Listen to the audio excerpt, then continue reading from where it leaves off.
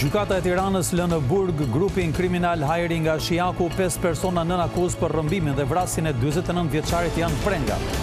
Miratohet paketa anti-KCK, gati ndryshimet ligjore për goditjen e bosëve të krimit organizuar dhe abuzimeve në sistemin e drejtësisë.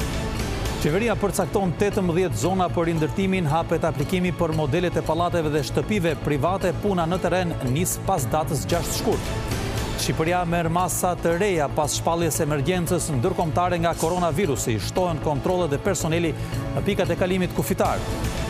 Qeveria Albin Kurtit votohet të hënën në 3 shkurt në kuvendin e Kosovës, vetëvendosja ende shpreson për një marrëveshje të fundit me LDK në Isa Mustafës.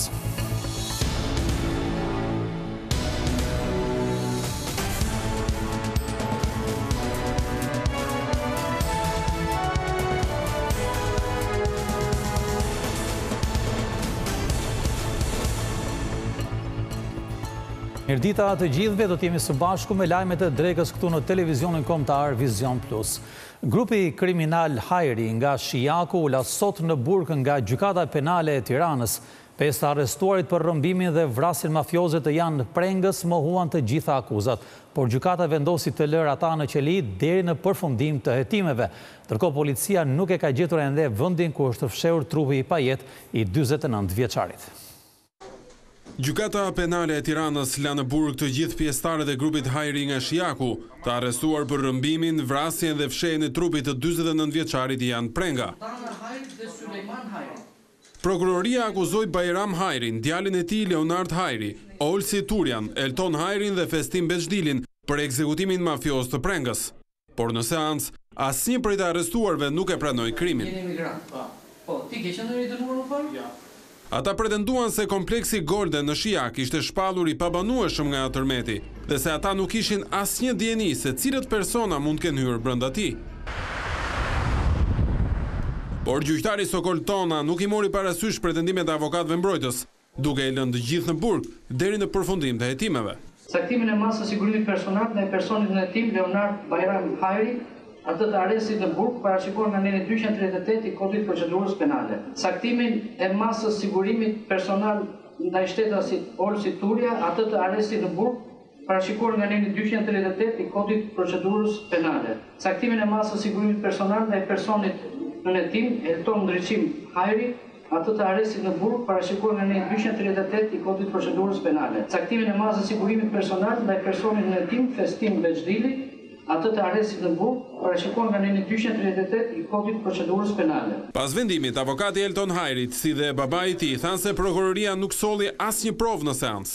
U servirën të disa pamje filmike të cilat për hir të së vërtetës nuk janë para as nga të dyshuarit dhe as nga mbrojtja, dhe gjykata po e marrim të mirë qenë që ato pamje filmike ekzistojnë. Të dyshuarve të mbrojtur prej nesh, Elton Hajri ka punuar para disa vitesh në këtë resort, dhe për shkak se ka punuar në këtë resort, ka një automjet furgon i cili dyshohet që është përdorur për zhdukjen e personit të prezumuar si i vdekur.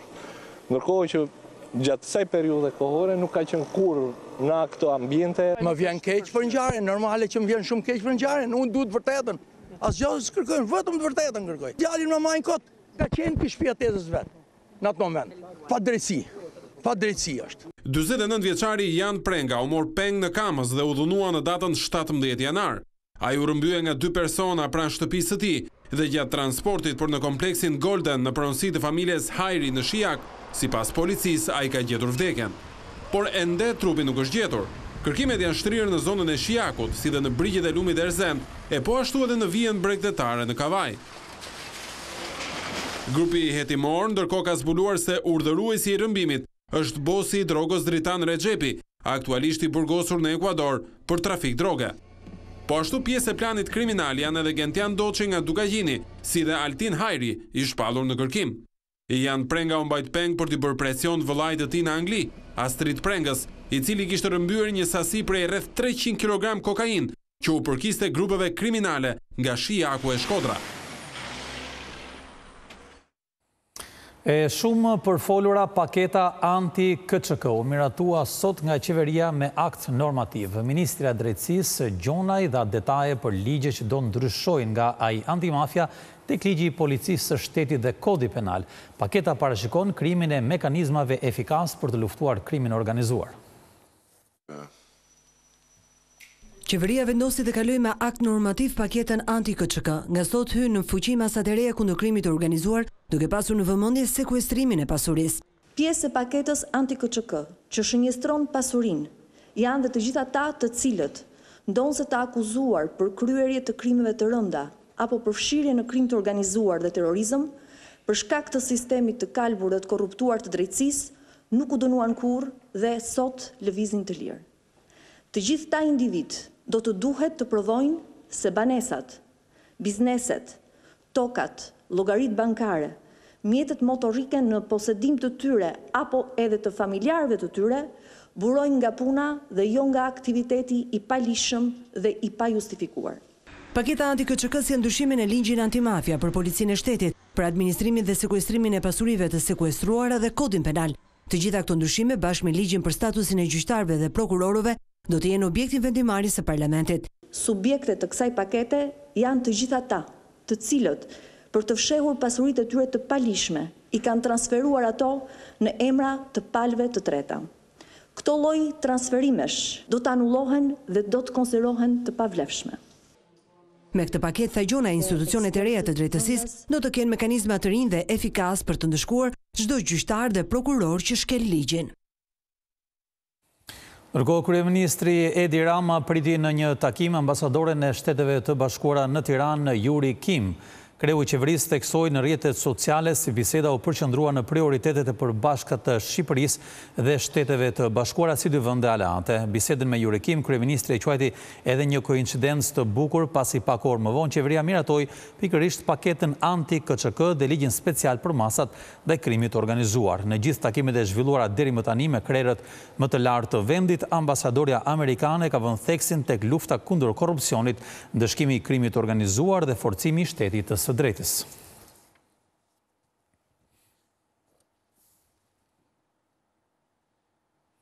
Përcaktohen zonat ku do të rindërtohen pallatet dhe shtëpitë private për të gjitha familjet e prekura nga tërmeti i 26 nëntorit. Janë 18 hapësira të posaçme në Tiranë, Durrës, Shkurbin dhe në Fushkruj, ku puna në terren do të nisë pas datës 6 shkurt.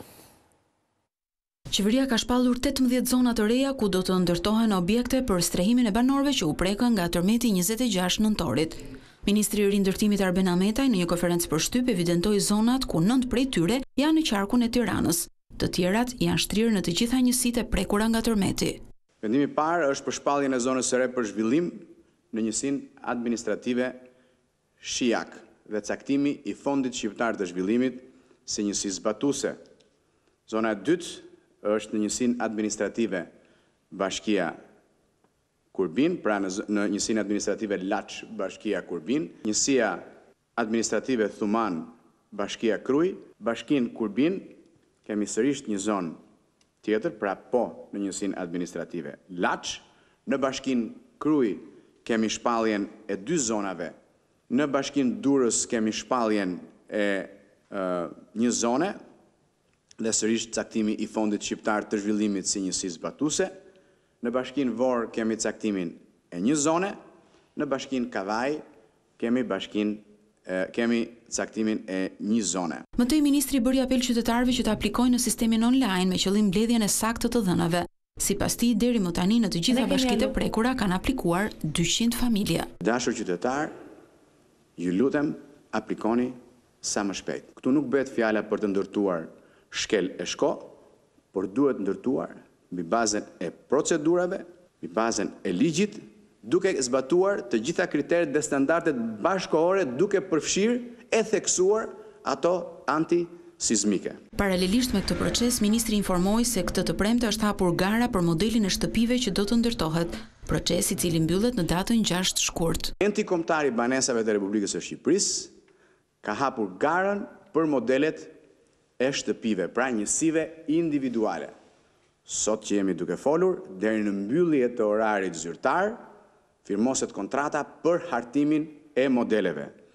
Dhe në datën 6 shkurt do të kemi modelet të cilat njësitë zbatuse, që është Fondi Shqiptar i Zhvillimit dhe Bashkia e Tiranës, me njëherë, pra disa ditë pas datës 6, pasi të vlerësohen, do të filloj një proces i hapur ligjor zbatimi. Sipas procedurave të deklaruara nga ministri, pas 6 shkurtit pritet të nisë puna në terren për ndërtimin e banesave. Lideri i opozitës Lulzim Basha ka thirrur për një mëngjes pune trupin diplomatik të akredituar në Tiranë. Në takim kanë marrë pjesë ambasadorët e vendeve anëtare të BE-s si dhe përfaqësues të ambasadës amerikane. Por më shumë se një orë, kryetari Basha ka diskutuar së bashku me ambasadorët situatën politike dhe qëndrimin e opozitës në raport me zhvillimet e fundit.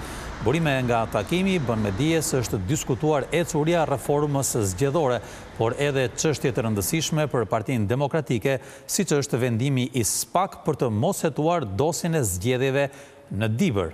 Deri në vitin 2017, lideri i opozitës Basha organizonte vazhdimisht takime të kësaj natyre me ambasadorët, por kishte rreth 2 vjet që kjo traditë ishte lënë në mënjanë.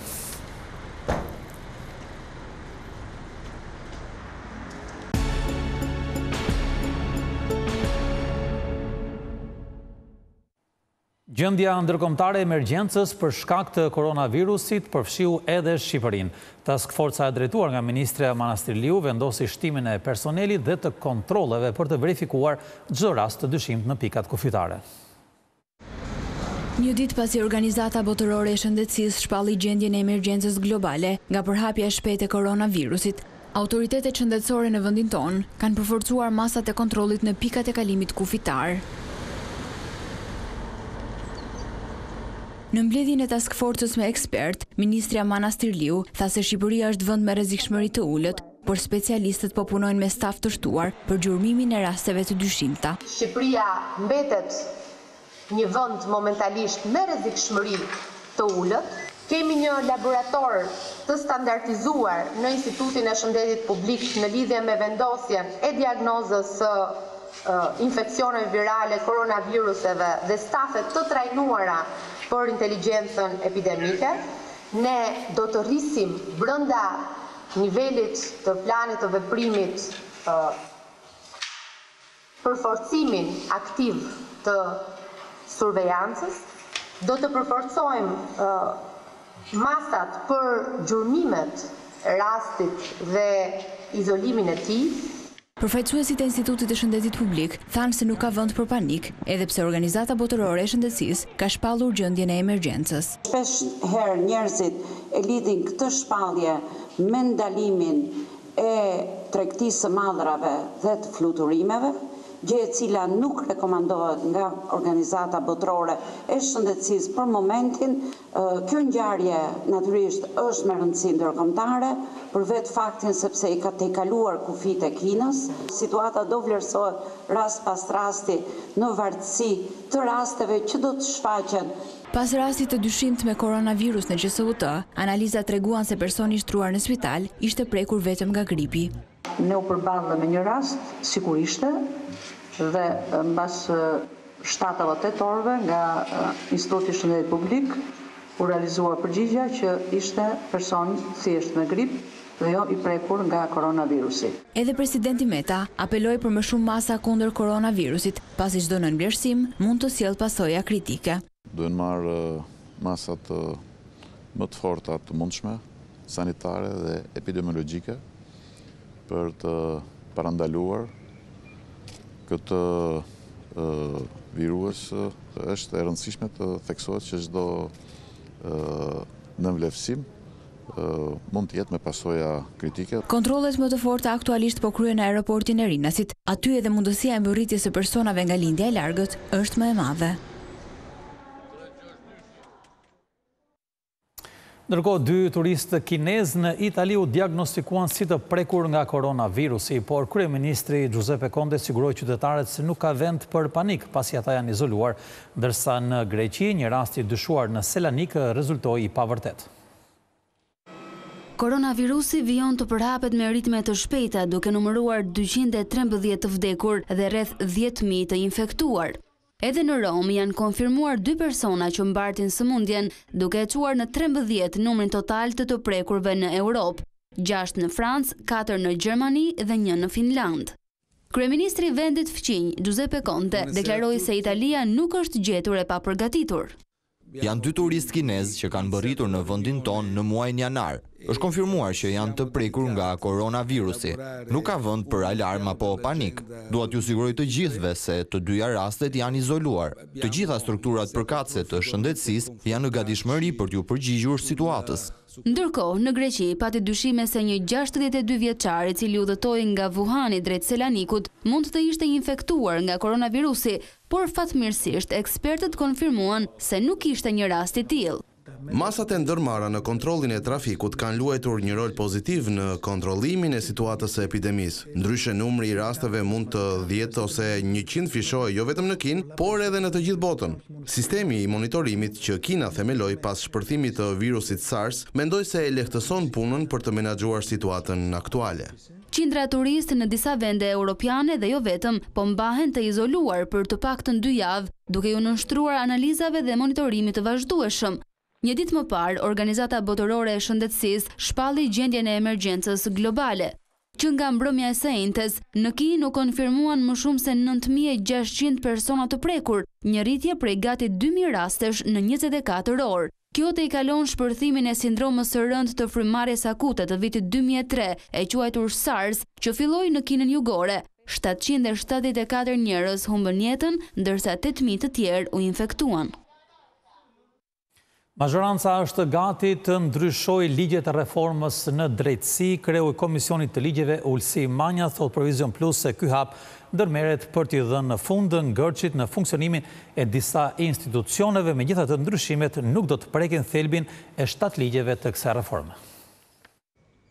3 vjet e gjysmë pas miratimit të reformës në drejtësi, Parlamenti po përgatitet të ndryshojë 2 prej ligjeve bazë të kësaj reforme. Kërkesat për ndryshime ligjore kanë ardhur nga vetë institucionet e reja të sistemit të drejtësisë, e sipas kryetarit të Komisionit të Ligjeve Ulsi Manja, synojnë të rregullojnë problematikën e shfaqur ndër vite. Ndryshimi i parë synon të japë zgjidhje çështjes së shumë debatuar, marrjes së masave ndaj prokurorëve gjyqtarëve që shkelin ligjin. E për këtë qëllim, mazhoranca është fokusuar tek inspektori i lartë i drejtësisë, i cili u zgjodh pak javë më parë. Kryetari i Komisionit të Ligjeve Manja thekson se ndryshimet synojnë fillimin sa më parë nga puna të këtij institucioni. Sepse në ligj është përcaktuar ngritja brenda 6 muajve e këtij institucioni, por ka lindur nevoja të kemi një dispozit tranzitore konkrete lidhur me skemën e delegimit të magjistratëve pranë inspektorit të lartë drejtësisë për të filluar një orë më përpara inspektimet në gjykata dhe prokurori, pasi në këtë fazë sistemi është mungon llogaridhënia e sistemit. Disa ndryshime vijnë si detyrim për shkak të vendeve bosh të krijuara në gjykata e prokurorisë si pasojë e vettingut.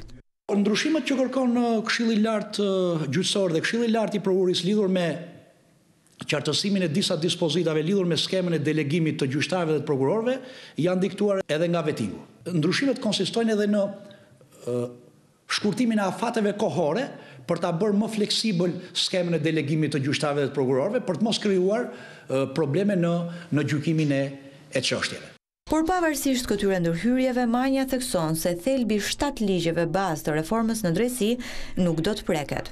Ligjet e reformës nuk mund të preken përveç se kur nevoja e ndryshimit vjen nga këto institucione dhe në konsultim të plot me partnerët tanë ndërkombëtar Euralusin dhe Obdatin. 3 vjet e gjysmë pas miratimit të ndryshimeve kushtetuese, pothuaj të gjitha institucionet e reja kanë kërkuar pranë Parlamentit ndërhyrje në ligjet bazë të reformës në drejtësi. Autoritetet do të nisin punën për riadhecimin e 100 shqiptarëve që u bashkuan grupit terrorist ISIS. Drejtori i Qendrës kundër ekstremizmit të dhunshëm Agron Sojati thotë se institucionet duhet jenë të kujdesshme në trajtimin e këtij kontingjenti. Shqiptarët që u bashkuan ISIS në Siri dhe në zonat e tjera të luftës janë në pritje për të riadhesuar. Në Evropën juglindore janë mbi 1000 shtetas, ku mes tyre më shumë se 100 janë shqiptarë që u bashkuan me grupe terroriste. Shifrat janë bërë publike nga Agron Sojati, drejtori i Qendrës kundër ekstremizmit të dhunshëm, i cili shtoi se shumë e rëndësishme që qeveria të nisë planet për rehabilitimin e këtyre personave. Ku rreth 1000 banor të Europës Juglindore ndërto mbi 100 shqiptarë, ju bashkuan teatrit të luftimeve dhe gjithë dinamikave në Siri dhe Irak, duke u bashkëtashuar ISIS-it dhe Al-Nusrës. Mbi 500 prej tyre janë në proces, një pjesë janë kthyer dhe një pjesë tjetër janë në kthim e sipër. Vëmendja pasaj duhet të jetë jo thjesht në egzagerim dhe në alarm, por duhet të jetë absolutisht shumë e maturuar dhe të imponohet në raport profesional institucioneve, jo thjesht të bashkëpunojnë, por edhe të afrojnë zgjidhje. Shqipëria është në përfundim të planit të veprimit për pjesën e antarëve që pret të kthehen. Ambasadori i OSBE-s Bernd Borchardt tha se do të vijojnë përpjekjet për të mbështetur autoritetet shqiptare për parandalimin e dhunës ekstreme të nxitur nga grupe terroriste. Përmes bashkëpunimit të vijueshëm, burgjet mund të bëhen baza për moderimin dhe shmangjen e radikalizmit. Ne mbetemi të gatshëm të vijojmë të mbështesim autoritetet përkatëse në parandalimin dhe luftën kundër ekstremizmit të dhunshëm në burgje dhe në shërbimin e provës përmes një qasjeje të integruar. Rreth 300 punonjës të burgjeve dhe të shërbimit të provës u trajnuan për parandalimin dhe luftën kundër ekstremizmit të dhunshëm dhe rreth 220 të rinj në shërbim prove morën pjesë në forume ndërgjegjësimi. Pamundësia për shitjen e mollëve për një kohë të gjatë po detyron fermerët në Devoll që të presin pemët. Ata thonë se tregu është i mbushur me mollë importi e po ashtu fuqia blerëse ka rënë ndaj nuk shohin zgjidhje tjetër.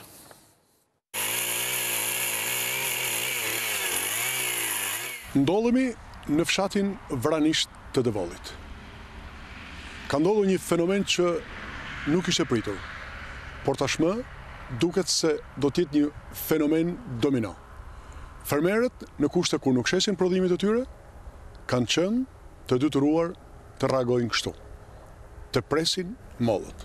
Shkak për këtë situatë, sipas fermerëve, është bërë konkurenca e vendeve të rajonit, si edhe çmimi i ulët në treg për shitjen e mollës. Dy vëllezërit fermer, Artan dhe Valter Avdo, tregojnë se u detyruan t'i presin këto pemë, pasi prej 3 vitesh nuk kanë mundur të shesin prodhimin e tyre. Këto po i pres për arsye se nuk kemi çmim. Kam 3 vjet që po jes në lumës. Nuk kam marrë asnjë lek ka këto 3 vite. I kam rritur si fëmija. Bashkë me prindrit, unë kam qenë emigrant në Greqi me një shpresë për një të ardhme këtu. I mbolla për arsye që t'ikja nga kurbeti, se u mërzita edhe në kurbet, nuk po më rishe me. I prisha edhe dokumentat, thash të bëj një diçka të investoj në Shqipëri edhe nuk ja dhe investimi i Shqipërisë. Nuk kemi treg. Prodhojmë dhe nuk shesim dot. Malli po na shkon për badjava, vijnë tregtarët, i kërkojnë me çmime qesharake, neve nuk kemi të ardhura me unë, është viti 3 që po prodhoj dhe po jeth në lumë. Por situata mbetet problematike pasi të njëjtin veprim si dy vëllezërit Avdo pritet ta bëjnë edhe shumë fermerë të tjerë të zonës që merren me kultivimin e mollëve. Dështimet kanë ardhur vit pas viti radhazi, duke filluar që nga viti 2017 edhe këte, gjithmonë fermerët kanë dështuar në aspektin e prodhimit, sepse nuk ka treg. Zyrtarët të drejtorisë së bujqësisë në Korçë thonë se fermerët duhet të kultivojnë varietete të tjera, pasi mollët tradicionale Starking dhe Gold nuk kërkohen më nga tregu vendas, si edhe për eksport.